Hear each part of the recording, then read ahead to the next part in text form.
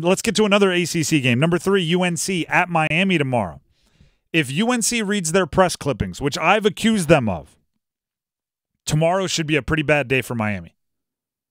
It seems like when the world hypes up UNC, they hear it, right? And then they play their worst basketball. They climb into the top 3. Everyone talks about how awesome they are. Everyone talks about R.J. Davis being a National Player of the Year candidate. Everyone talks about how the ACC is a big muck of parity, and then UNC above it. Boom, they lose to Georgia Tech.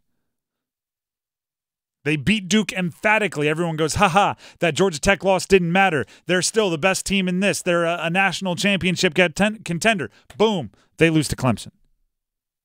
So it seems like they read their own press clippings, right? They hear everybody saying how awesome they are, and then they get humbled.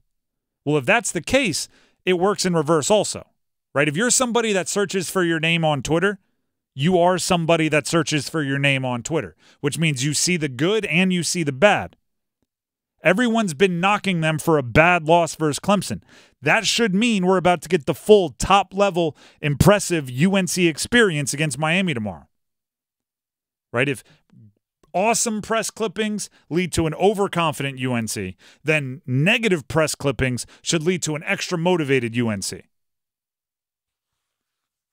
Armando Bacot has been playing well, but the rest of that roster need to bounce back after a tough Clemson game, and I'm looking forward to it.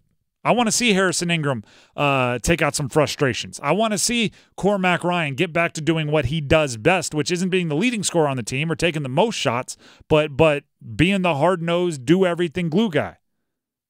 Bacot, I don't really have notes. Maybe defensively he can step it up, but he's going off a couple 20 and 10 double-doubles. You're not going to hear a lot from me. 20-plus, 10-plus double-doubles. Not going to hear a lot from me. But Miami should have a rough day tomorrow. If they don't, we'll have to reevaluate quite a bit, but they should have a rough day tomorrow if UNC does what they should.